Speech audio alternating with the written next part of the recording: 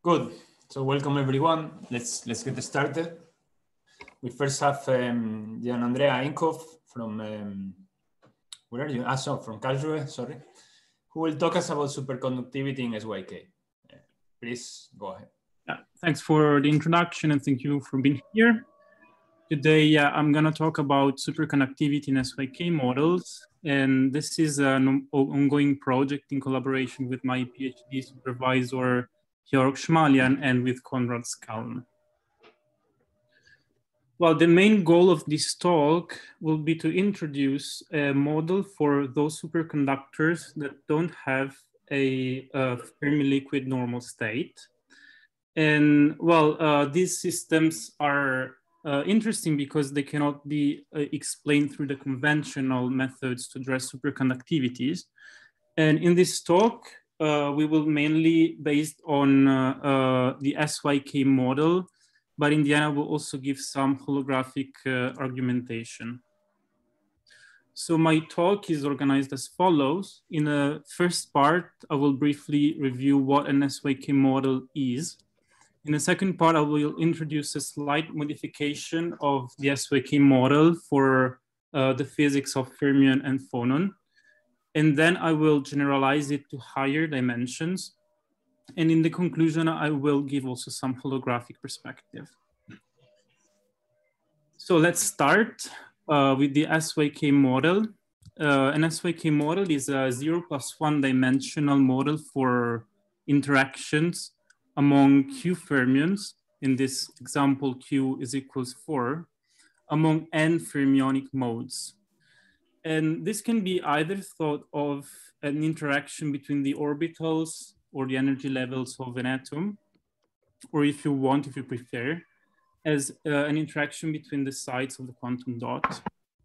In the original work, the fermions are Majorana fermions, but here we consider charged fermions so that we can also do thermodynamics in the conserved charge of the fermions. Importantly, the coupling constants here are random numbers. So they are extracted from a Gaussian distribution with a conventionally zero mean. And with second moment, which is controlled by this parameter here, which has the dimensions of energy. Importantly, SYK models exhibit some properties of the non-Fermi liquid physics on one hand, and on the other, they are solvable in the limit of a large number of fermionic flavors. So we have a toy model which is controllable and which has some properties of the non-Fermi liquid physics. So how do we tackle SYK models? We have essentially two ways. We can either choose the diagram expansion or choose a variational approach. We're gonna follow mainly the second method because we can make more direct contact to holography. But at the end of the day, we are interested in thermodynamics, and thermodynamics is generated by the log of partition function.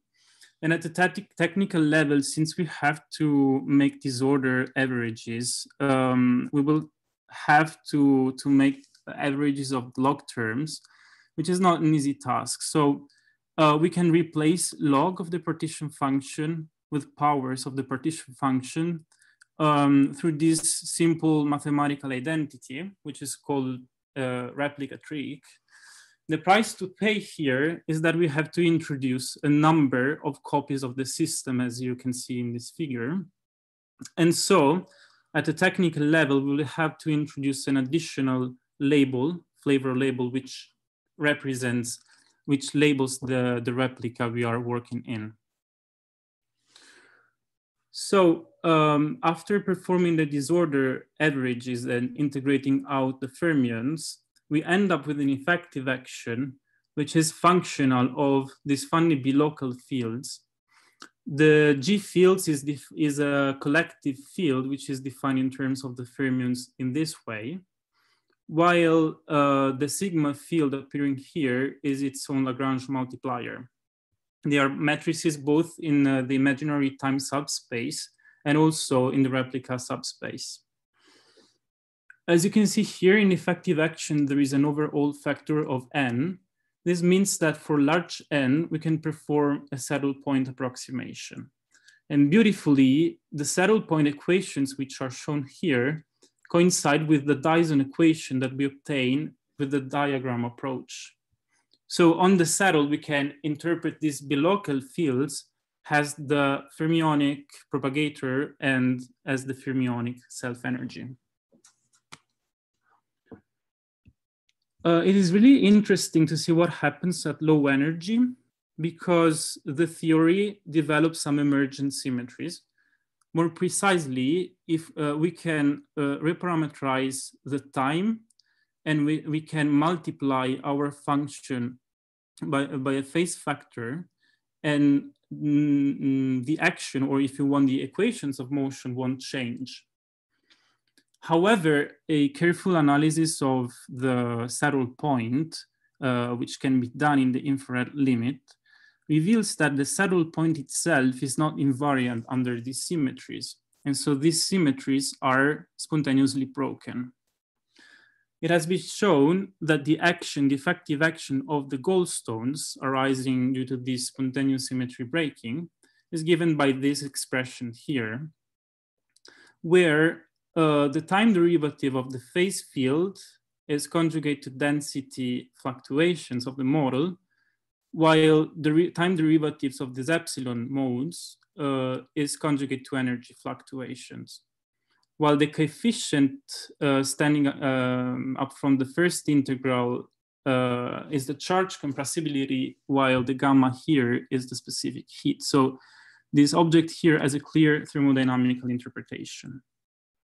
Let me also mention that by embedding this model in higher dimensions, it has been shown to display other non-Fermi liquid behaviors, such as the linear resistivity over a broad temperature range. So since I'm moving to the second part, I ask you whether you have questions so far.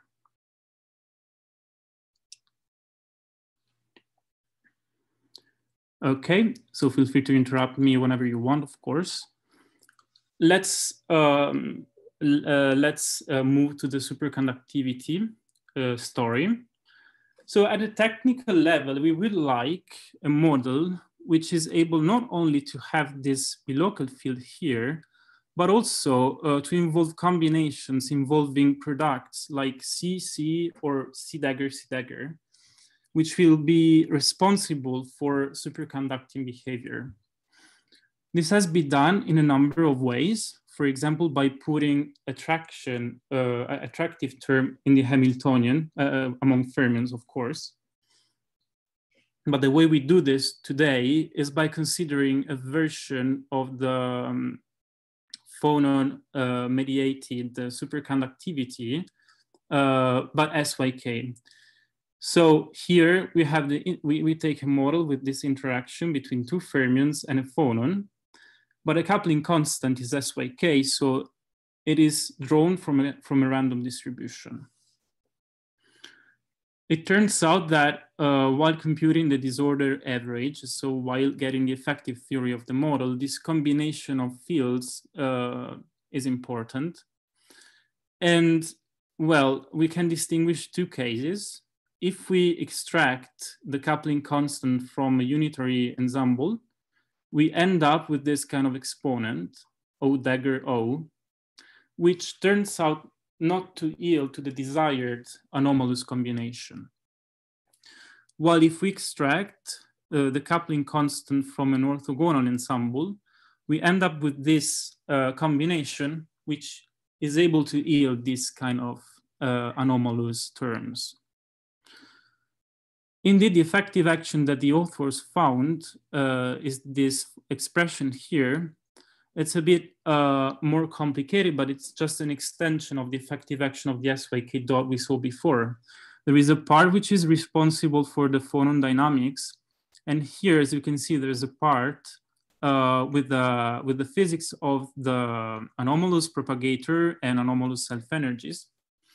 And the authors also, by studying the equations of motion of this model, also drawn this beautiful phase diagram for the temperature against the coupling constant, and they found that they studied carefully the phases that the system can enter. So now we would like to test superconductivity. And in order to test superconductivity, we have to check whether our system is a perfect conductor and whether it is able to expel the magnetic field from its interior. But in order to address such questions, we need spatial dimensions in our model. So, and once we have spatial dimensions, we decide to test superconductivity by analyzing this special correlation function, which just correlates the density current with an external vector potential. Why? Well, because both the electrical conductivity and the magnetic field are affected, can be expressed, if you want, in terms of longitudinal and transverse component of the kernel K. Well, in particular, when the longitudinal component is non-vanishing for small frequencies and small momenta, then we will have a perfect conductor, a finite Drude weight if you want. And instead, when the transverse component vanishes faster than Q squared, then the magnetic field turns out to be expelled from the interior of the sample. So let's do this, but first we have to embed the system in higher dimensions. So we have to put our phonon-fermion dot on a lattice. And the way we couple the lattice is through an SYK-2 hopping term. So we have a quadratic term which let the fermions travel around the system. And again, as within the dot physics, it is important to distinguish between the real coupling constant case and the complex coupling constant case, because only in the first case, we will have superconductivity. And by applying the machinery I explained before, so disorder, average, replica trick, and so on, we end up with this effective action whose first contribution is just the on-site contribution, and the second part is purely hopping. Indeed, here you can see T naught, which controls again the second moment of the distribution. Okay, now we are interested in the charge physics. So we perform fluctuations around the saddle points of the previous model. And we do this, as I said before, by acting on the saddle points through a U1 transformation. This is for the fermionic field, this is for the anomalous propagator, and these are for the respective self-energies degrees of freedom. Then we make an expansion for small phi, and we end up with this effective action for the charge mode. Well, all of the functions involved here are defined in terms of just on the propagators at the saddle point. While this function L appearing here will play an important role in a couple of slides. But now, see, we have this effective action, and now we just have to switch on an external vector potential. And this can be done with the so-called pair substitution, which is transformations of the fermions. And we just have to map the fermions into this with this phase factor involving the vector potential. And these prescriptions allows to switch on an external, to embed the system in an external vector potential. And it turns out that by doing the computations, this map here translates at the level of the phase mode in this way. So we just have to shift the phase mode by a factor of the vector potential. So we simply apply this map to the previous effective action, and we find effective action for the theory in an external vector potential. And now it's just a matter of computation because the partition function of the model is defined as a path integral over the field phi. And we can get the kernel K by differentiating 2 times this expression here. And so the longitudinal and the transverse component of the kernel K are given by this expression here. Now we are able to apply our criteria. So we have to see how the longitudinal and transverse component behave for low frequency and low momentum. And we see here that in both the cases, they are proportional to the 0 frequency value of the L function, which appeared before in the charge effective action. And yeah, you can see here more explicitly the expression of the function. And as you can see, it is proportional to a combination of the anomalous propagator. So, which are finite only when the hopping terms are real, so only when we are in the superconducting state. So since we found that the longitudinal and transverse component are finite in the superconducting state, then our superconductor is well behaved. So it is able to expel magnetic field and is a perfect conductor. So now I would like just to tell something about holography. Gian, can I interrupt before you move on to holography? Sure. I got a little lost. Okay. So you have your SYK fermions on each SYK dot. Yep. Now the phonons, where do they live? On the lattice sites of your SYK2, or are they defined on each of the dots? Yeah, they don't move the phonon. They are just in the dot, and we let only the fermion travel around. So if the phonons are also defined on each dot, yeah, why do you so just to be clear, they're defined on the lattice sites of this all-to-all interaction for fermion interaction. So if you already have that, why do you need to go to a higher dimensional version? Wait, so we don't have a 4-fermion interaction. Now we have introduced another kind of dot. This is a dot which we have a bunch of fermions and of phonons. Oh, good. Okay, so okay, thanks. But then why do you need to go to higher dimensions to see superconductivity? Don't you already see that on each dot? Yeah, that's a good point. Indeed, the main finding of the 0 plus 1 dimensional paper is this phase diagram where they observe superconductivity. But well, in order to make sense, we need a spatial dimension. Well, if we want to make transport in these systems, okay, we need to embed the system in higher dimension, right? But to see the instability, it is sufficient to work within the dot. But then, so then, when you extend to higher dimensions, what you do is you're not doing like in some of these previous SYK transport papers where they consider 2 types of fermions. There are the fermions that are defined on each SYK dot, and then they also add conduction fermions, which are the actual fermions that can hop from one side to the other, and they interact with the fermions on each dot. Right. Here, you make the SYK fermions on each dot hop. Yeah. So there are, you're right, there is a variety of ways of doing this. People can distinguish between conduction and valence fermions, and that's what you said.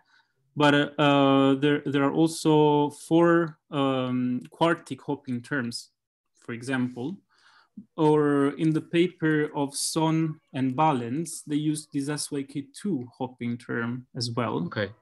And they observed the crossover between a low temperature heavy Fermi liquid phase to a higher temperature incoherent regime.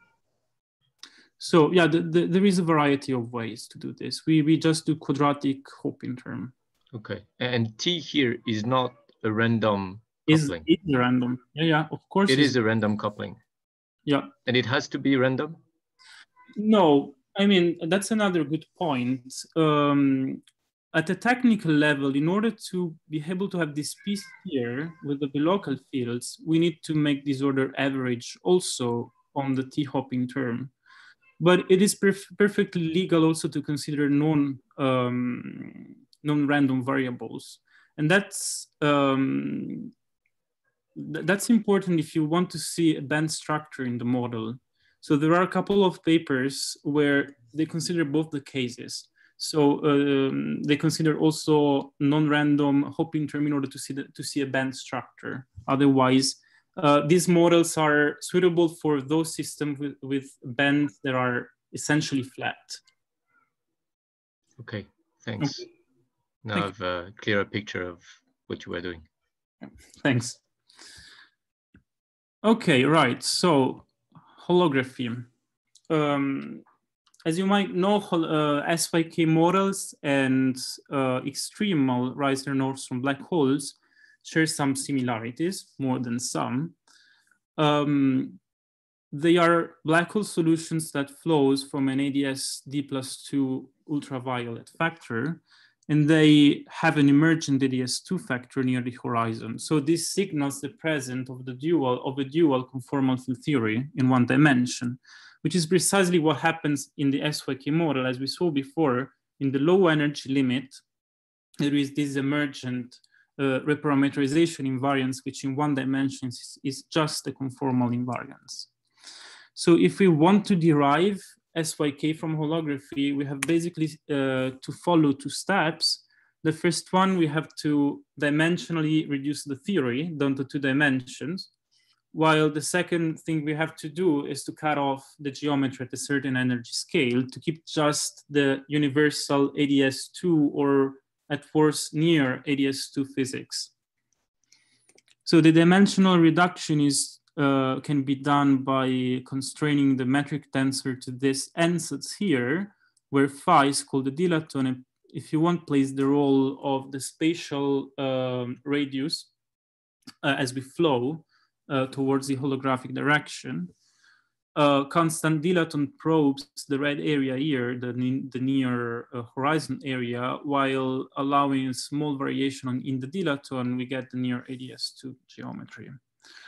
And so one ends up with an action for gravity and dilaton, which is often called JT gravity action.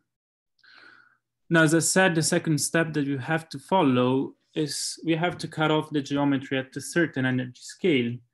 That in the dilaton language means that we have to expand the above mentioned action at linear order in the dilaton.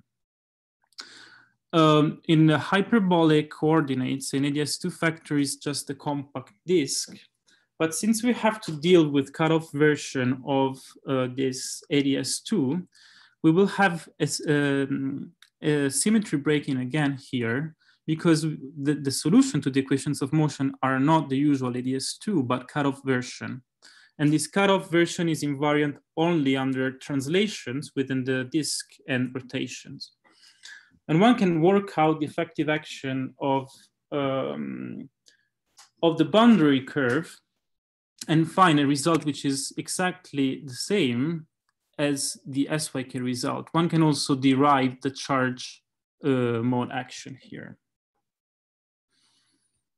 So the idea, and I want to underline that that's work in progress, but the idea is to apply the same machinery to another object which we know can superconduct, which is abelian Higgs model. When the matter field is switched off, the Reisner-Nordstrom is a solution to this model, but we can trigger a superconducting instability for appropriate choice of the mass and the charge parameters. So we know that in a certain parameter regions, the black hole develops a hair, which is dual to the order parameter in the dual field theory. So the conjecture here is that the infrared geometry of such black holes solution is dual to the infrared geometry of the superconducting SYK model we saw before.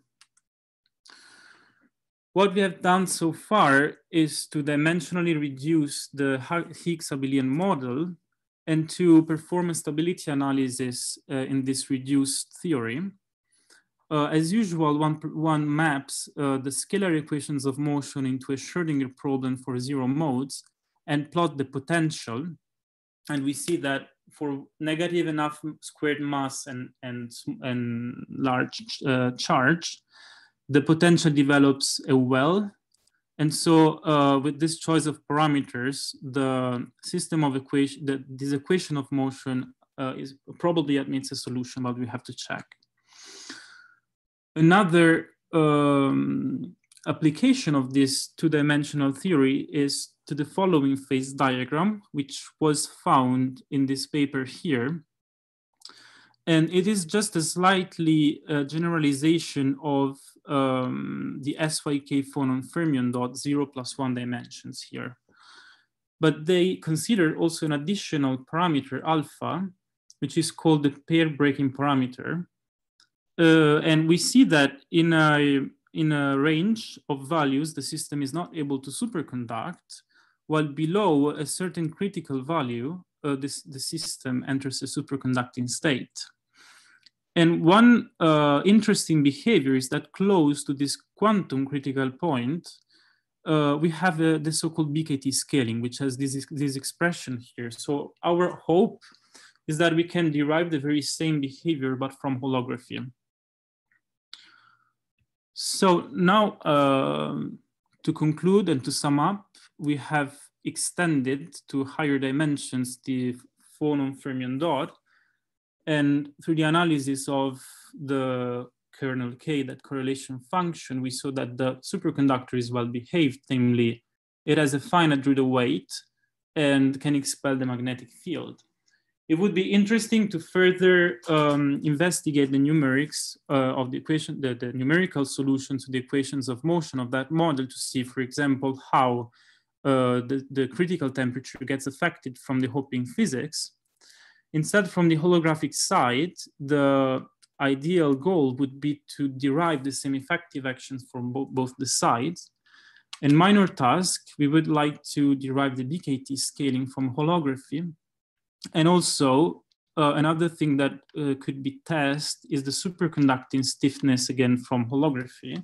And for this, we should do a reduction not on a sphere, but constraining the spatial dimension on the torus, and then switching on a magnetic field in the inside of the torus, and to see how the model responds. And with this, I would like to thank you for your attention. Thanks, Gian Andrea. Let's have questions. Although we already have some, but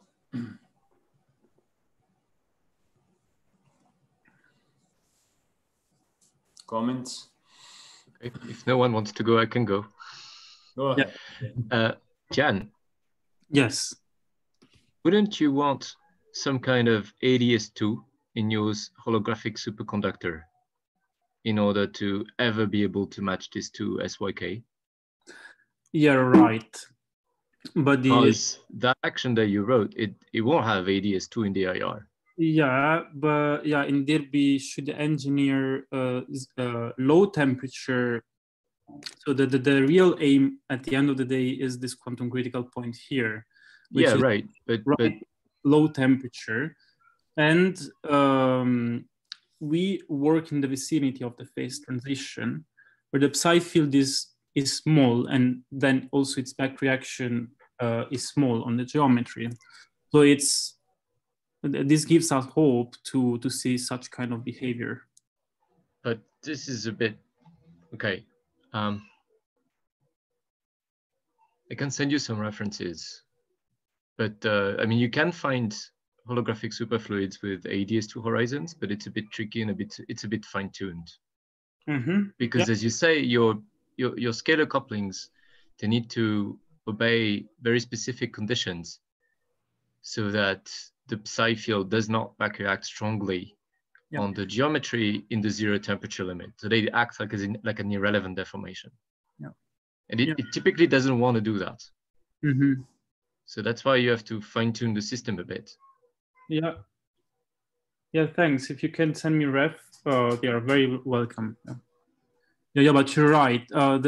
I mean, we don't hope to have a full description of the superconducting state, but at least close to the phase transition, we should be able to get something.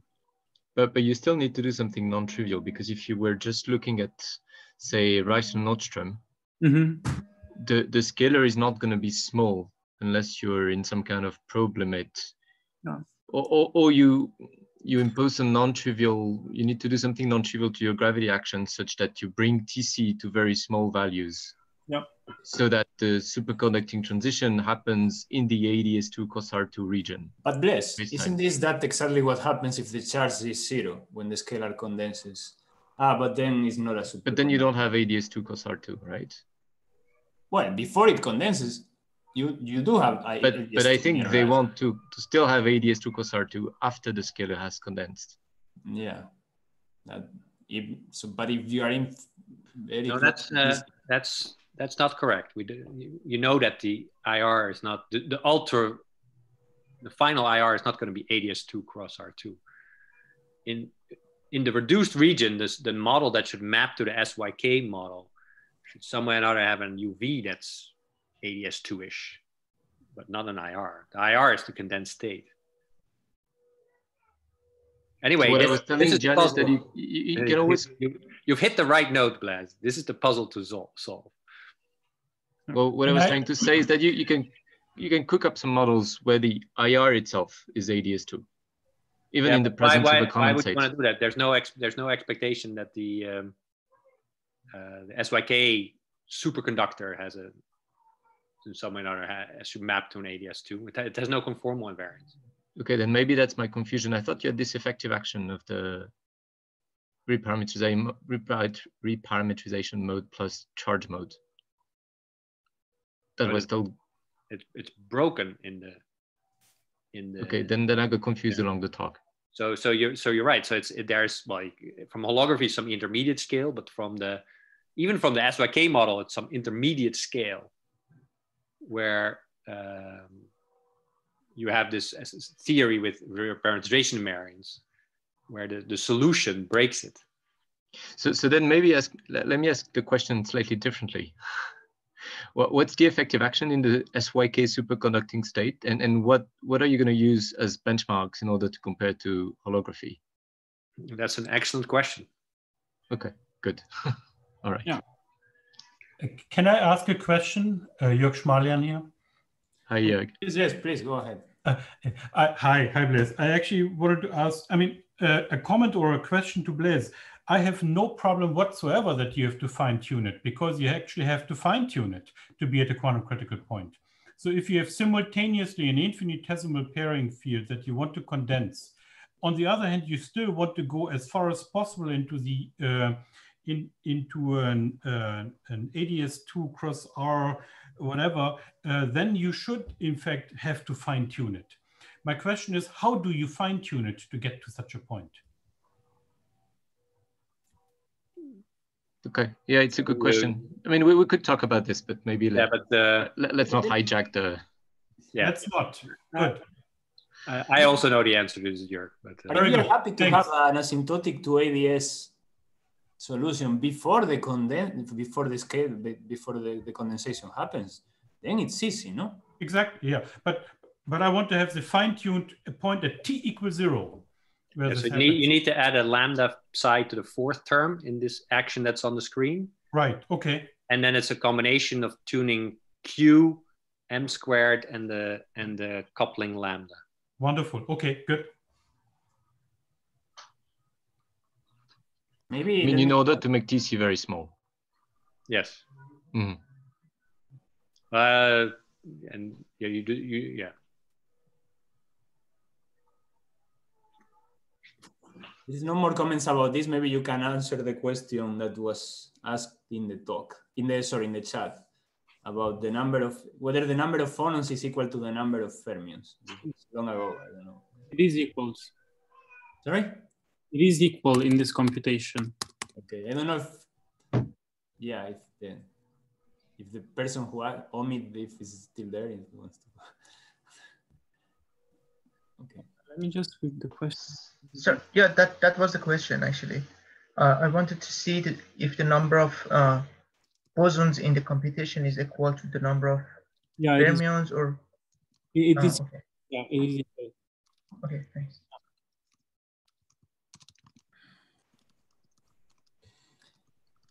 Any more questions?